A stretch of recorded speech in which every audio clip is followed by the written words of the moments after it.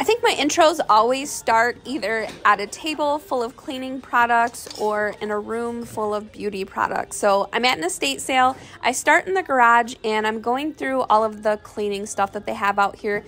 Those Miracle Grow attachments for the hose, those are discontinued, so those always sell, and they sell quickly. In the spring, I was getting $25 to $35 for them. Now I'm getting around $20 to $25 for them, but either way, they're a really quick sale. I did find one that was brand new, and it sold for over $45 to somebody in Canada. After shipping and taxes and fees, he paid over $70 for it. Now, because those are empty, I list them in the garden hose attachment category on eBay. I don't list them as a fertilizer because, again, they're empty. This Magnolite roaster was in very nice condition, but they wanted $60 for it, and these ones sell for around $100, so I felt like that was just way too high, and I wasn't going to make enough of a profit off of that. This is my first day back garage sailing and thrifting since taking almost a week off, and I could not find my little thing that goes around my neck to hold my phone for hands-free recording,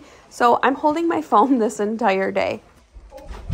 I was so pumped to see this closet was open and that it had all of these products. I go through all of them and I don't even find anything worth really taking the time to stop and look up. I think I looked up one hair product on the top shelf and that was it. That Renew was almost empty. This same thing, it was almost empty.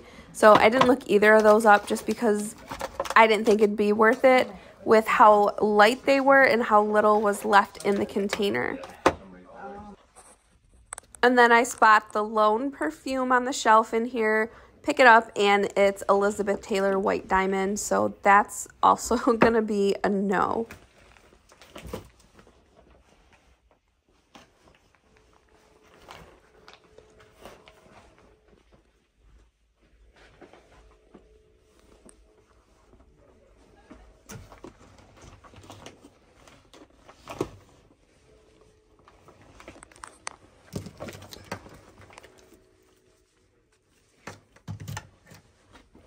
Always check the bottoms of perfumes and beauty items. They have a lot of information. Usually it'll have what brand name it is, how many ounces, possibly the year it was made, where it was made. So that's why I checked the bottom of that powder, but it was just a no-name brand body powder.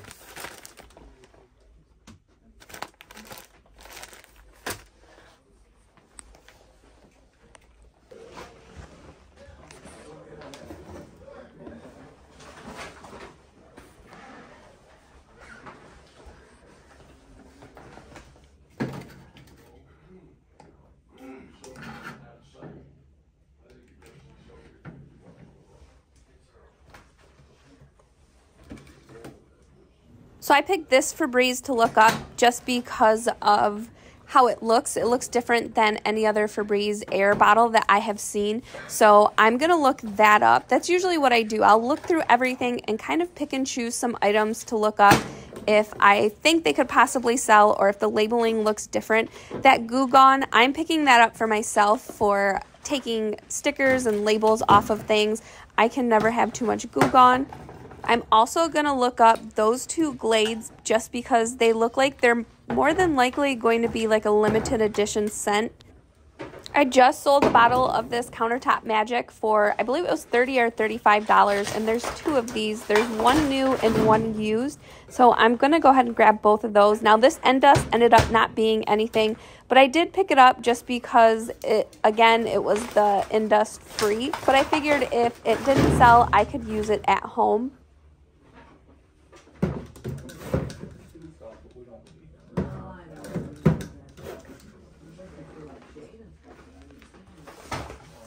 And I grabbed that Windex for home use as well. Well, that's where we got that. Yeah.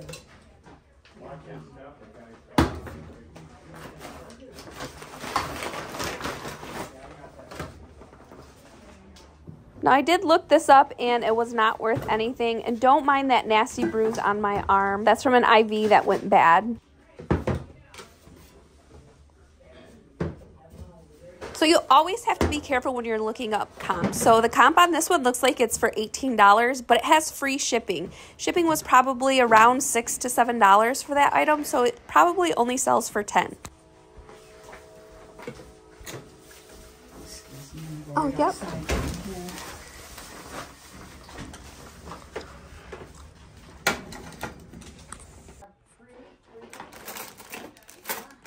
This pattern of flatware is called Providence, and it's by Faltzgraf.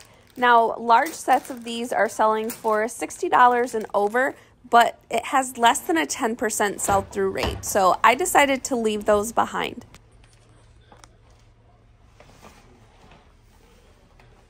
Now, I don't think this soap is for sale, but it caught my eye because it's something different and I've never seen it before.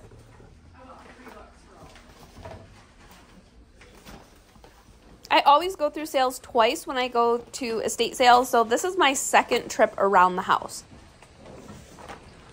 There you go. You need a bag or you got it? I do. Okay guys, I spent $9 total.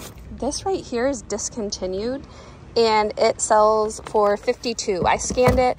The last one had sold for $52. These countertop magics, I will lot these together and ask probably $30 to $35 on that. I'll get about 20, somewhere around 20 for that one. This one I'm not too sure. I know the turtle ice is something. I'll look it up, throw up a comp for you guys. I just bought that on a whim. These are for eBay, obviously. The Gooby Gone. I wonder if this, I've never opened, oh yeah, no, can't put anything in there.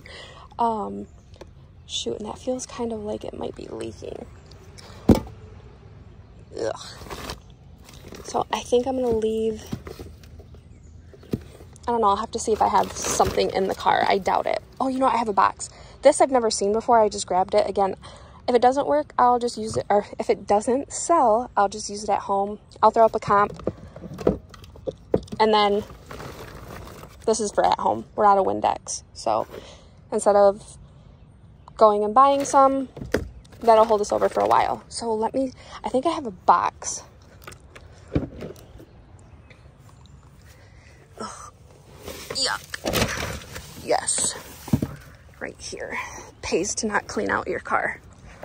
So I'm going to put the Gooby Gone in there because I don't know if it's leaking or if that cap was just not on right. So we'll find out.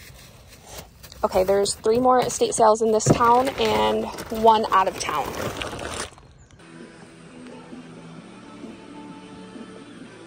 This was a really small estate sale. I'd say it was less than 700 square feet. There was no upstairs, no downstairs, just the main level of this really old home.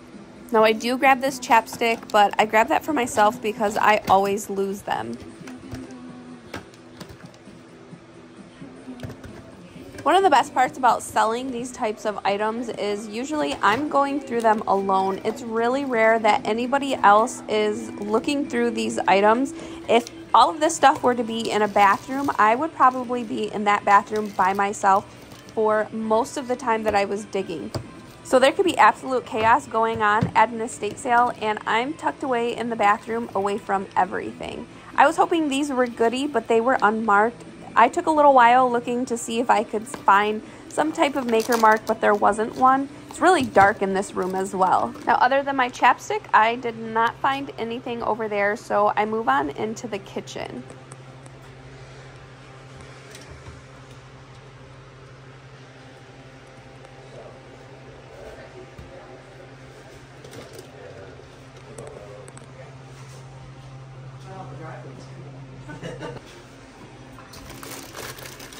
When it comes to flatware, Gibson is usually one of the brands that I just generally skip over. If I see it's a Gibson, I won't even look it up. It's really rare that any of them are worth any money.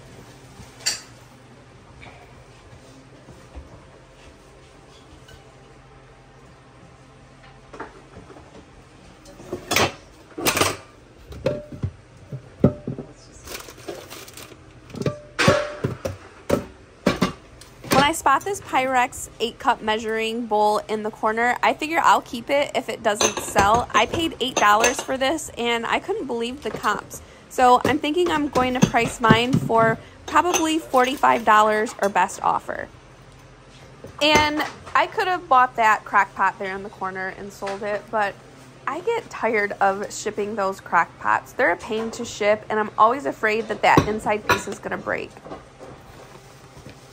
So I don't know much about cookbooks, but I do know 10 of them that sell for really good money. So I'm always keeping an eye out for those. And also any like church cookbooks, usually I'll lot those together and sell them for $20 to $30, just depending on how many are in the lot, but I don't see any good ones in this box. Now I do pick up this Velveeta cheese keeper, and I don't even look it up because I know this one will sell. I sold one years and years ago, and it looks like this one is selling for about $15. You're welcome. Thank you. I'll be here one Thursday, Friday too. That love Friday.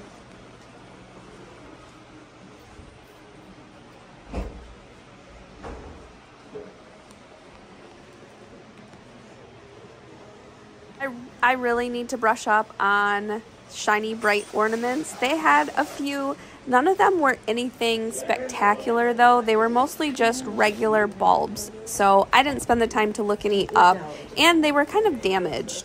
I felt like this was probably somewhere close to eBay pricing on that camcorder, so I did not bother looking that one up. Maybe I should have, but I just didn't feel like wasting my time.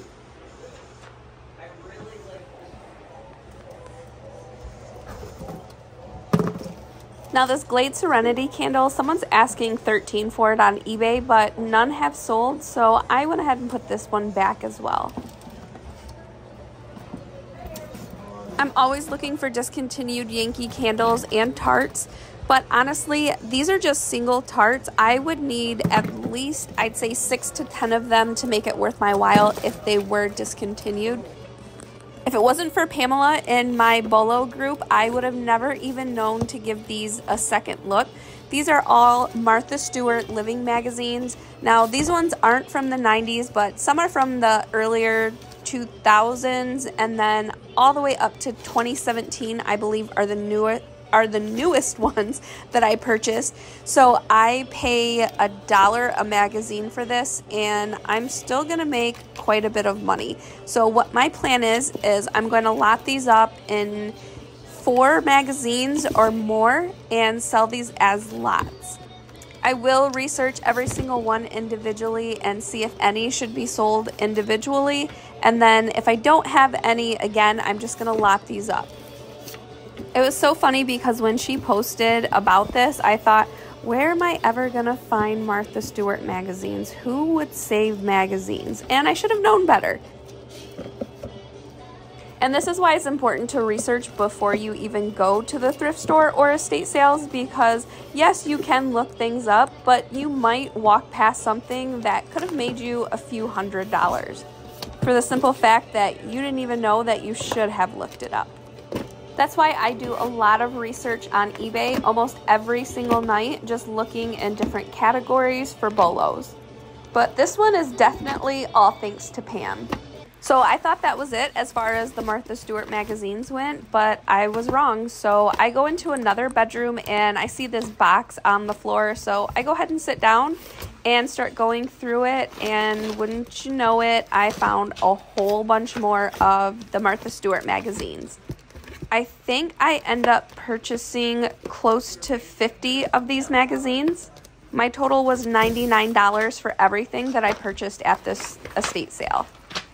And I don't know, I accidentally purchased that Oprah magazine and then 2 other magazines that was a total accident. I don't know how I did that. So I have a couple extras that I'll probably just end up donating or using to start the campfire this summer. And I had a feeling that I was going to find something heavy just because this is my first day back and my back is still really sensitive and I have to be really careful when lifting stuff. So I did get some help to carry all of these magazines out to my car, which was really nice because most estate sales will not help you carry things. So I recorded this while I was waiting to check out because I wanted to give you guys a better view of the bulbs that were available at this sale. Again, I really don't know what I'm looking at. This is something that I'm not very well versed in, and I feel like something like this is not something that I could just jump on eBay and look at some comps to decide whether I wanted to buy these or not, because I'm sure condition makes a huge difference in this type of thing. So Christmas ornaments, Christmas bulbs will definitely be in my Bolo group soon because I will be researching. Okay guys, they were cutting no deals on the magazine. So I got the magazines, and then I also bought this print. I have no idea what it is. Looked cool, picked it up. I paid $99 for all of the magazines. These 2 things of tea that I can sell for a little bit. This big Pyrex 8-cup. I don't know, I might keep this for myself. We'll see when I get home. And then I didn't look this up, but I'm going to assume I can sell it for a little bit. This was $1. Maybe get, in my mind, around 15 to 20 for it. I'll throw up a comp though. And so that was everything else. But on to the next sale. We'll see what's up with these magazines. So I can't even tell you guys how nice it was to get back out there, go to some garage sales, some thrift stores, and I went to estate sales all in one day. I was out for 7 hours that day at quite a few estate sales. I know I had mentioned there was one out of town, so I drove out of town to that one, and I pulled up 5 minutes before they were closing, and they had already shut the house down. So I did miss out on that estate sale, but I did hit up quite a few garage sales and also thrift stores that day. So I filled my car. I'll pop up a picture for you guys. My back seat was full, my trunk was full, and I had a couple things on my passenger seat as well. So because my back has been out, I am behind on rearranging my space down here, but I will hopefully have that video out for you guys on Thursday. It looked like a tornado went through down here. Since my daughter started working for me, my eBay sales went up almost 100%. It was like 96 point something percent. So I was struggling to keep up with shipping, sourcing, and then I give her a list every day of what I need her to do. So between making that list, making videos, editing videos, shipping out all of this stuff, and then going out to look for new stuff, I just kind of like slacked with the basement. I never taught her like, this is where I keep this stuff and this is where I keep this. So she would just get stuff drafted and then just put it in a pile, and then I would have to put that stuff where it should go, or sometimes stuff was selling from the pile before I could even put it away. So it's still kind of crazy down here. I also purged my inventory. I want to say it was close to 200 listings, and they were all items that had been listed for quite a long time and they were getting no views, or items that had been listed, you know, for quite a while with no views. Some stuff it was like 8-9 months no views, and then some of my stuff I have had up for years. So I used to never end any of my listings. I would leave stuff listed for 2 years. When it sold, and I'm kind of getting away from that business model, so I'm revamping things completely. We're having a big garage sale, I think in 2 weeks. We're at the mercy of the weather. So we always hold the sale at my parents' house, and they live on the river, so it can't rain, because if it rains, the only parking they have is their front yard because of the way their driveway is. So we need their yard to be dry. So we're at the mercy of the weather. We're hoping we can have the sale not this weekend, but the next weekend or the weekend after that. I don't know, probably the middle of July.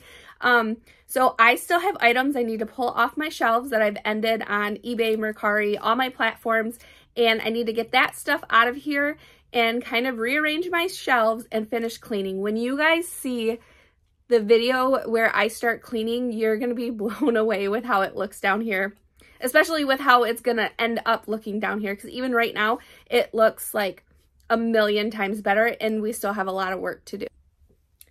Okay, so don't forget, tomorrow is my very first video in this, I'd say 4-part series that I'm going to do, just diving deeper into certain topics. Tomorrow is going to be all about hair tools.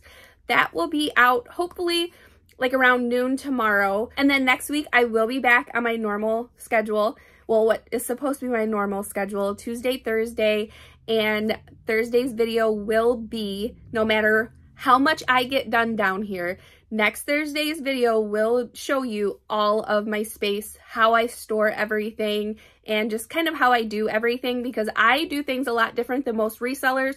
I keep all of my items open on the shelf. I don't do bins, I don't do boxes, I don't do any of that.